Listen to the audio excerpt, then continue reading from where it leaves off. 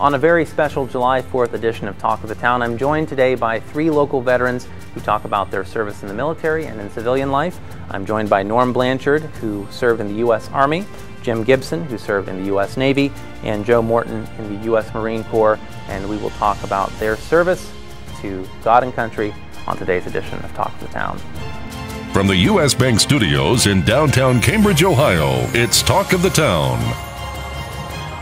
And welcome to a very special edition of Talk of the Town. I'm AVC News Director Daniel Barnett, and today we're going to be taking time to sit down with some local veterans in honor of July 4th, Independence Day, to talk about what their service has meant to them and how it's impacted them in our community today. So we're going to start off with Norm Blanchard.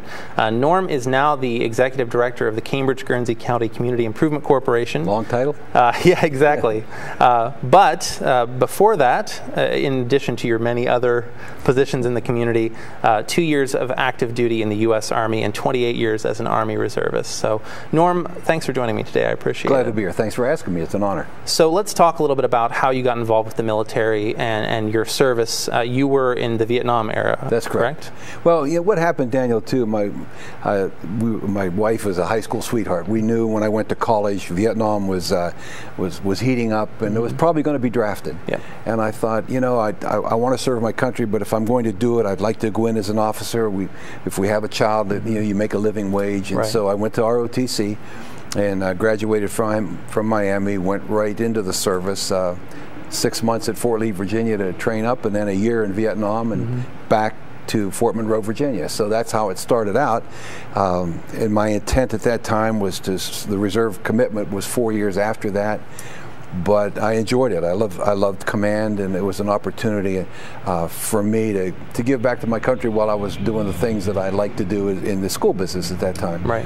Financially, as a school superintendent or a school administrator, the reserve was a nice supplement to that. Sure. And so I was able to do that over the years and had command at every level, and finally retired in about 95, I guess, what seems a long time ago, as a colonel. So it you know, beyond that now, just to be able to go back and say that you're able to accomplish that, and I'm proud of that. And I love this country, and gave it 29 years of my life. Absolutely. Well, and obviously, you know, even after your retirement from the reserves, you've continued in many ways to give back to your community, whether it's through your service as a school superintendent, as an educator, now helping to bring business to Guernsey County. How do you feel your experience in the military has informed your service to your community afterwards? Well, it has a lot of impacts. I think, Daniel, I remember when I left Miami as a football player, I remember my coach walking out with me saying, Norm, no matter where you go in life, there's no people like football people, because they've been through things that other people won't experience. Well, he was a little bit wrong about that, because having completed all the time that I did in the military, you begin to form a brotherhood with other guys and now women who have served that people don't understand. I mean, if you go to 4th of July parades or veterans parades and you see guys walking who can hardly walk anymore, but they're in those parades because they're living and remembering things that if you haven't gone through that, you can't understand it. And it's a brotherhood that goes on forever. So when I go to Lowe's and I say, hey, I would like my veterans discount, I'm proud to say that. They'll always say, thank you for your service. And I think that's important. And I think with young people today, maybe one of the reasons they don't appreciate this country as much as they possibly could is because they've not had to fight for it, or seen other people actually give their lives. And that's what motivates me. And I mean, I love the leadership of it. I loved it as a school superintendent. I think the military prepares you for that. No matter what I've ever done in civilian life, I've always said, is this worse than what I did in the military in terms of training? No, it's not, because what you go through is tough, but it makes you tougher, and I like that. Now, as we said, you were a Vietnam era war vet. Did you? Yes. There was a hugely tumultuous political climate after the war. And obviously some Vietnam vets weren't treated so well when they returned. They weren't. Do you feel that has changed, first of all? And second of all, do you see any of that happening with some of the young men and women who are coming back from Iraq and Afghanistan?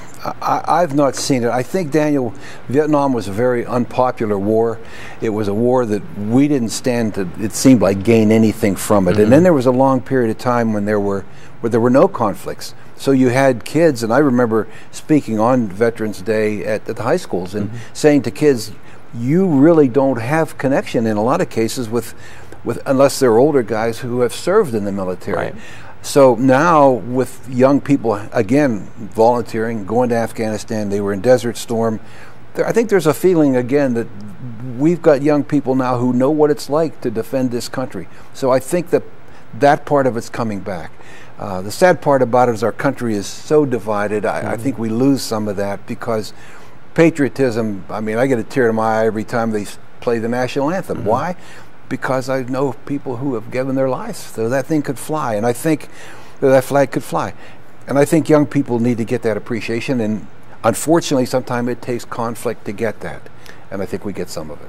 Now obviously with Independence Day, by the time this show airs it will have happened or will be going on, but there's this saying that freedom isn't free, and I think we hear it so much that it becomes sort of cliche. But how has your experience made that all the more true? It's just when you go through the experiences you get as a military person, I think you see society from the other side. You have people who are willing to put their lives on the line to preserve what we take for granted every day. And it's sometimes you get old and cynical, and I see a lot of people who are enjoying the fruits of this country, and they should. We should. But I think that you can't forget that this wasn't just given to us. People earned it. And I think the more that we can impress on our young people today that you have to understand what went before you, and there's some excellent examples of that. I mean, and I've seen videos of coaches now who have taken time to show their players, look, when they play the national anthem, you don't fidget around, you don't look at the floor, you don't get on a knee. That's your flag. You're playing basketball because people who are sitting, and they have veterans out there who are sitting there, earned this for you. And I think there's a relationship there that we need to foster. And to me, there's just nothing like it. And if you haven't experienced it, then you don't know. And is it easy? No, it's not easy. And I didn't, believe me, I would never push myself over as a war hero. I'm not. I served, and I'm proud of it. I had a lot of commands. I'm proud of those. But there are people who were in the bullets every day. And only they can tell you what that's like, because that's tough. And they've earned the right to be cynical maybe about the way things get sometimes. Well, it's perspective. It is perspective, Daniel. That's exactly what it is. Okay. Yeah. Well, Norm, I appreciate you taking the time to sit down with us today. As I said, Norm Blanchard, a U.S. active service Army member for 2 years, 28 years in the Reserve, and now is the Executive Director of the Cambridge-Guernsey County Community Improvement Corporation. Norm, thank you for your service in the military. Daniel, thank you for your service to this community. I'm proud of it. Thanks for having me. And it's been a pleasure sitting down with you today. Always, Daniel. We will be back with more to talk about July 4th, Independence Day, and Veterans Service right after this on Talk of the Town.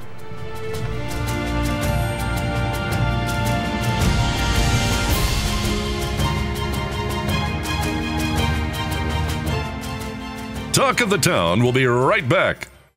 Learning Jungle on Main Street, formerly Main Street School Supply, is located in downtown Cambridge just west of the courthouse on Wheeling Avenue. They have a huge location full of educational resources and toys that teach, as well as entertain. They feature a large inventory of gifts for children of all ages, and you just have to check out their selection of stuffed animals, puppets, games, and much more. The Learning Jungle on Main Street, downtown Cambridge, has layaway for your convenience and is the area's only specialty toy store. A world of knowledge is waiting for you at their front door. The Old Country Loft in Byesville is full of quality country primitives and a whole lot more. Ruth Dixon and her crew bring you the things you need to decorate your home with country charm and warmth. The Old Country Loft, corner of Main and Glass Avenue, Byesville. Check out Talk of the Town on Facebook. Go to facebook.com/Talk of the Town Show and stay up to date. And welcome back to Talk of the Town. I am now sitting down with Jim Gibson. Jim was in the Navy during the Vietnam War from 67 to 71, now serves as part of the Guernsey County Veterans Council Honor Guard, Aviation Ordnanceman Second Class. That's correct? That's correct, yes. And Jim, I want to thank you for joining me today as well. Well, it's an honor to be here. Thank you, Daniel. So Jim, I asked this to Norm. I'm going to ask it to Joe after you. Tell me about your service. How did you get involved, and what was your involvement? Well, as you said, I served during the Vietnam War, and it was a very, very unpopular time. The question you ask is why, and my classmates asked that when I told them 50 years ago that I was going to the Navy, and they just couldn't understand that. And I didn't have an answer for them at that point. I really didn't know why. But it took me back to my childhood, and there are people that come into your life that make an impact that you have no idea. And for me, my dad was the big influence. Every 4th of July, Armed Forces Day, Veterans Day, Memorial Day, we were at the courthouse. There were parades.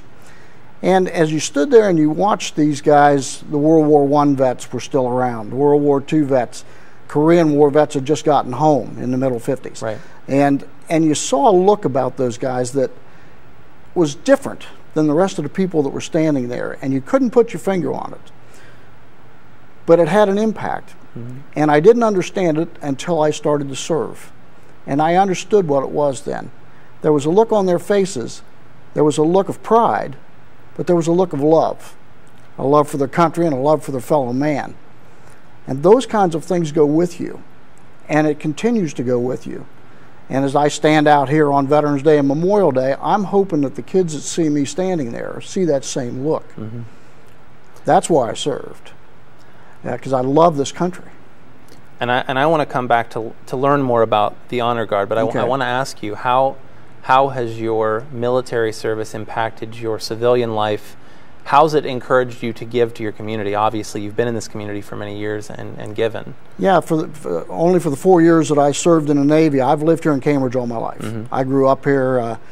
I was gone from 67 to 71 and came back here, went to work for the phone company. My background in the Navy was heavy on electronics. I was able to go to work for the phone company, use some of the training that I had received in the Navy. So I was able to transition, to a civilian job and still stay in the community. But it comes back to what I saw in those guys, making you want to give something back. For all the years I worked, I couldn't do much. I got involved in Kiwanis later on, and we started a program of doing veterans in the schools for Veterans Day. And you could go and you could share with these young people, your experience, what this country means. And that was the beginning, I guess, of giving back. I played taps at a Kiwanis meeting one day, and a gentleman from the VFW was a guest speaker for Veterans Day. And he said, wow, he said, what are you doing? And I said, well, funny thing, I'm getting ready to retire. And he said, oh, really? He said, would you like to come play taps for funerals? And I said, yeah, I think I can do that. And I started doing that in 2002, and I've been doing that ever since. So there's a lot of opportunities to give back. Yeah. So. Now let's talk about that, because I think people, to you this question is obvious. For the person who hasn't served, or maybe to the community at large, it's not as obvious. Why is it important that those ceremonies are observed for a veteran's funeral? Well, as a veteran, I owe that to the person that we're providing that service for. We say that we're brothers, and you hear that all the time, but unless you've experienced it, you don't understand it. That is truly my brother or my sister that we're putting into the ground that day. And that loss that the family's feeling is the same loss that we feel while we do that. And it sounds cliche, but as a veteran, that's the feeling. It's that look that I saw on those guys' faces. That's the love for their fellow man, the love for their brother that they served with. And unless you've experienced it, you just really don't understand the feeling. Yeah. So now let's talk about TAPS, about the 21 gun salute. These things that everyone knows about, that they exist, but why are those the ceremonies? Well, first of all, it's not a 21 gun salute. It's called a 3-round rifle volley. Gun salutes are done with cannon. They began with the Navy back a long time ago. It was a way to recognize a head of state, a high-ranking officer, as the ships would pass, they would fire a salute of cannon. Okay. Based in 21, 19, 17, 15, and then that was it. Okay. It's a 3-round rifle volley, and that came about during the Civil War. At the end of the battle, during the end of the day, during a battle, there would be a time of peace. And both sides would go to the battlefield, and they would take the dead and wounded from the battlefield. Once the field had been cleared, they would fire 3 rounds to let the other side know that they were done. So that's where the 3-round rifle volley came from. They carried that over into the practice of doing that at the funeral. Taps came about from a general that was a politician and wanted something special. And he took the bugle call tattoo, the 24 notes, and had his bugler create a new bugle call for Lights Out. It was first used in 1863 for a funeral because of the close proximity of the 2 warring groups. They didn't want a fire salute, so they played taps at the funeral instead. And now to this day, that is part of the funeral service. A normal funeral service is a religious service followed by the military service. 3-round rifle volleys fired, taps is played, a flag is folded and presented to the next of kin. So that's a military funeral service. Well, that's very interesting. I think I knew bits and pieces of that, but I think it's so important. You know, Jim, we only have a little bit more time left, but I'll ask you the same question that I asked Norm. We hear the phrase "freedom is free," or "is not free." What does that mean to you? There's a price for everything. You go back to the Revolutionary War. It was paid. This country came about with the shedding of blood. We have to do that to continue to have those freedoms that we have. The young people that serve this nation today, I told you about the looks I saw on the faces of the veterans. I see those same looks in those faces today. Those young men and women that serve this country today understand there's a price to be paid. They understand that it's incumbent on them to pay that price. And those young men and women today are the finest young men and women you'll ever find in this nation today. When everybody else is running for their safe space, they're running toward the battle, and they're saying, "Follow me." You can't find anybody better than that. All right. Well, Jim, thank you so much for your service. Thanks, Daniel. Thank you for what you continue to do for veterans today. Appreciate it. Thank you. And we will be back to wrap things up on Talk of the Town in just a moment.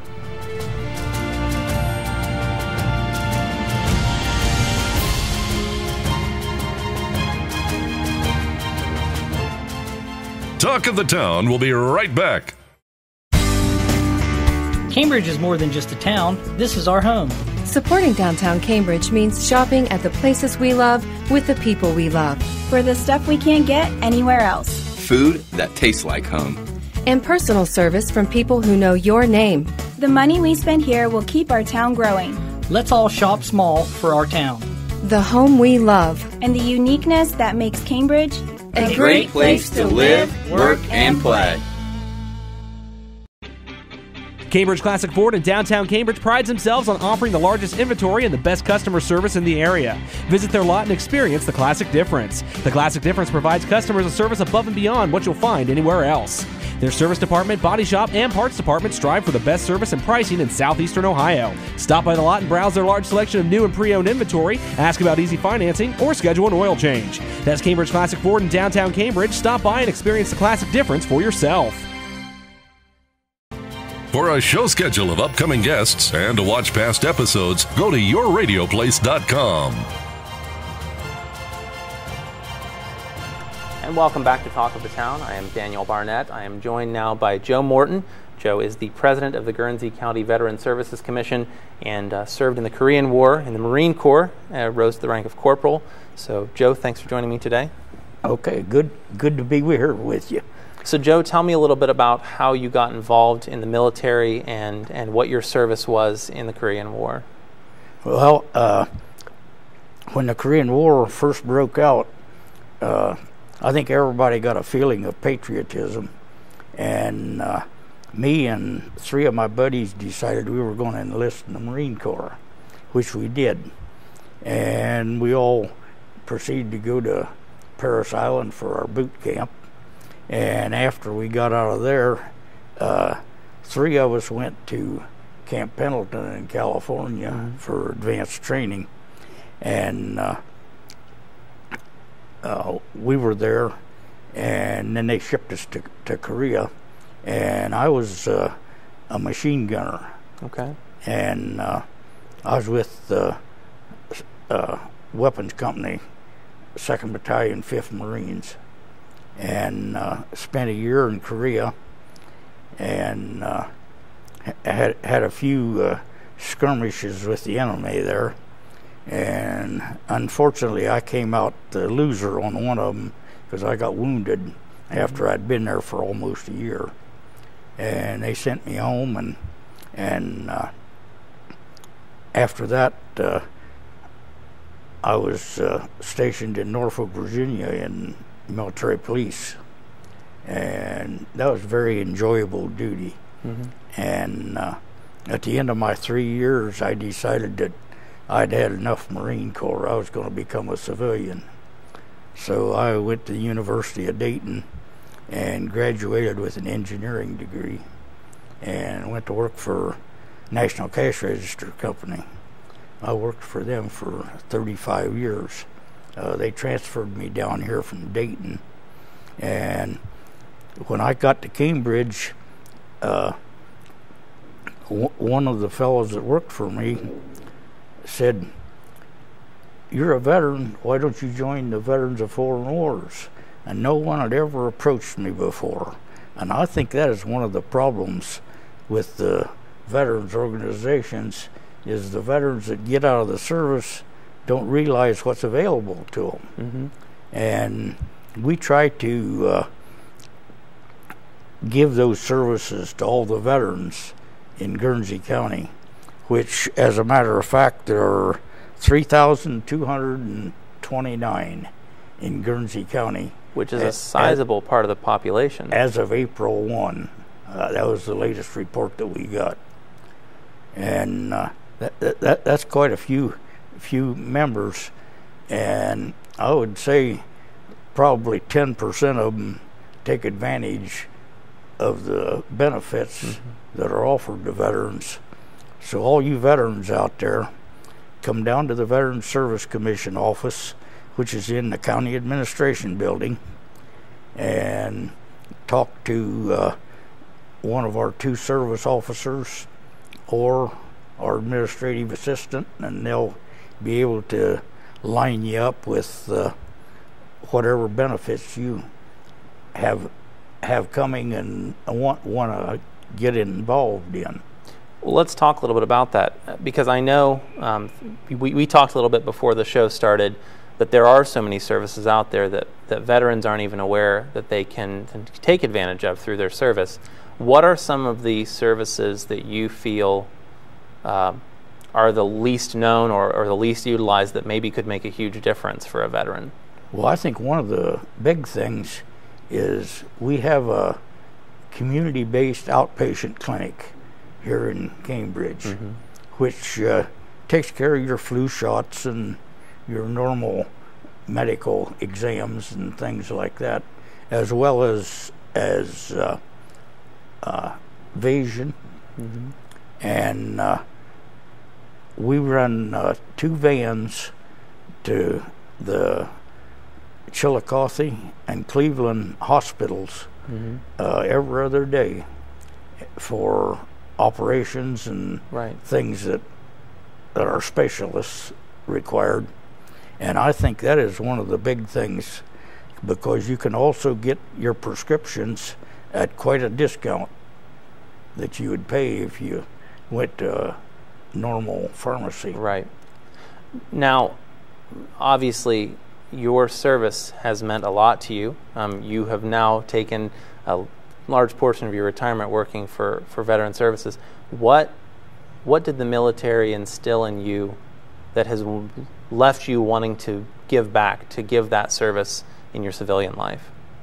Well, I think the main thing that military life teaches you is to be loyal to the government. which everyone should be, because they're the ones that provide all the benefits that we really have. And it's just a matter of following up your military training. So we've talked about this with Norm and with Jim. I'm going to ask you now, the phrase that resonates especially on July 4th is, freedom isn't always free.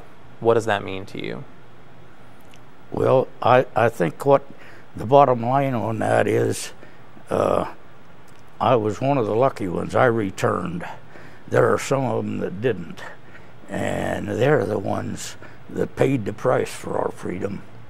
And I think that's what the saying, freedom isn't free, comes from.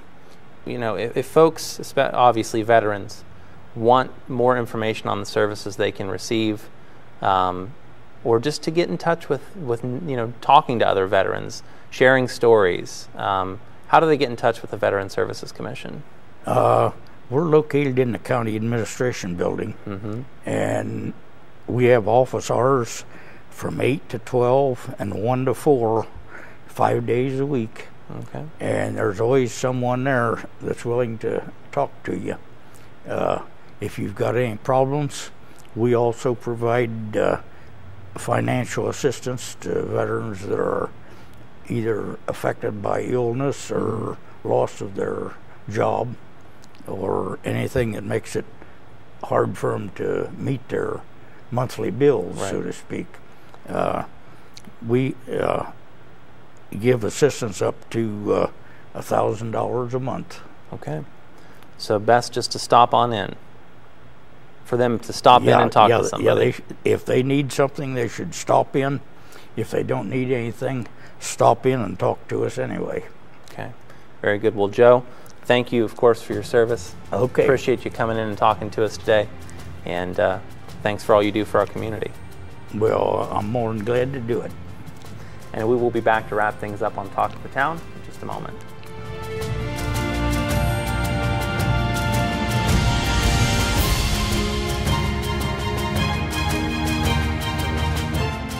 We'll be right back with more Talk of the Town. U.S. Bank is the 5th largest bank in the country, and while being recognized nationally for their strength and stability, they continue to provide hometown service. At U.S. Bank, they provide a variety of products and services for your consumer and small business needs, such as free checking with internet banking, loans and lines of credit, and free financial planning services. At U.S. Bank, they're proud to support the growth and development of their communities by helping local business owners achieve success. Bundy Law Funeral Home has worked since 1924 to earn the confidence of the families they have served and continue their commitment to the community. They offer a complete range of quality services, from funerals to cremation, and honor all faiths and customs. The staff at Bundy Law understands you need to know all the available options to make the right decisions for your family. A price list is available upon request, and they invite your comparisons. You will make the right choice when you choose Bundy Law Funeral Home. I'd like to thank our very special guests for today, Norm Blanchard, Jim Gibson, and Joe Morton, for coming in, sharing with us their thoughts on their service and on the meeting of freedom. Of course, we are celebrating July 4th this week, and it is very important for us to remember that the freedoms that we enjoy every day are not free.